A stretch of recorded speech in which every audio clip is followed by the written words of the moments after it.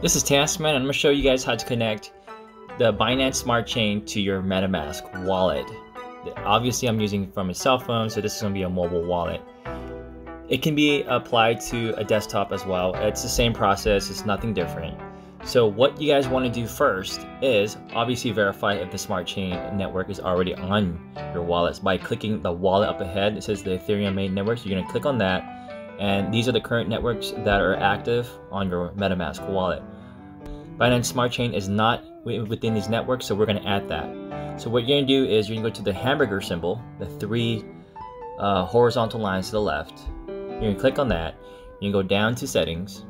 And from settings, you're going to go down to where it says networks. Add and edit custom RPC networks. You're going to click on that. Now from here, you're going to add the Binance Smart Chain to your MetaMask wallet. So you're gonna hit add network. So for all the information here, you're gonna have to fill out manually, and I'll include that in the description below. The network name is Smart Chain. The RPC URL is gonna be https://bsc-dataspeed.binance.org. Chain ID, you're gonna put 56. The symbol is BNB. And the block explorer URL is going to be https://bscscan.com. You guys want to hit add, and once you hit add, it should bring you back up to the main wallet. So there you guys have it. My wallet is now on the Smart Chain. As you can see on top, there it is on the Smart Chain.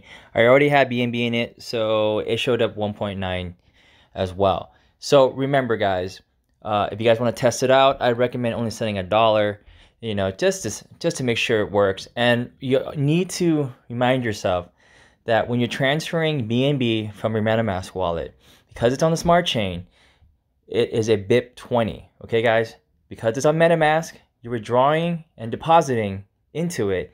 It is a BEP20, not BEP2, BEP20. Now, you need to keep that in mind, okay? People have lost a lot of money because they've chose the wrong chain.